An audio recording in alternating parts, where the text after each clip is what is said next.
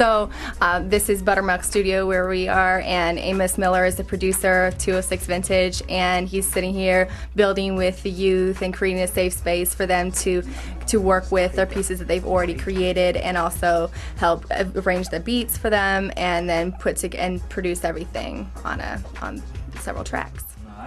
Well, that's a good place to start though. Why don't we split the 8? You and me could figure out, like learn how we're working together, you know what I'm saying? You could fill the mic out and all of the studio out. We're here as part of the Seattle Debate Foundation, the Hip Hop and Debate program at the Langston Hughes Performing Arts Center. And the students have been working since April to put together their speeches in the form of rhymes, spoken word, and poetry that they can use in their debate rounds and also for public debates. And this is something that they also can create a compilation CD that can be used as evidence by other teams all around the country. That's why. Oh yeah, it's cool though.